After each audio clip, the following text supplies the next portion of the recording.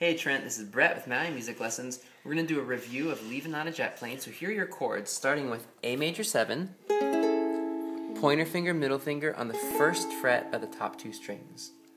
Our next chord is a B minor 7, barring the second fret with your pointer finger, middle finger over it. Next up is a D major, 3 fingers on the second fret of the top 3 strings. Then A major, which is a lot like the A major 7, but the middle finger goes up. Then for E, it's the same as D, but we move up 2 frets. Okay? So you can practice those right in a line. A major 7, 2, 3, 4, B minor 7, then D, 2, then A, 2, 3, 4, E, 2, 3, and lastly, a new one, E7. Right, so that looks just like a G7, but you bring your pointer finger up to the top.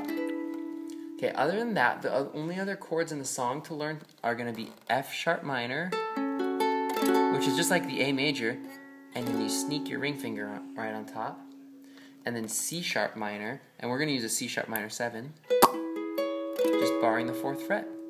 So, one more time, the way I want you to practice it is just, all my bags are packed, I'm ready to go.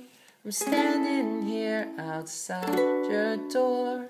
I hate to wake you up to say goodbye. And just stop right there for now, okay? That's all we got. Have fun. Wasabi warrior!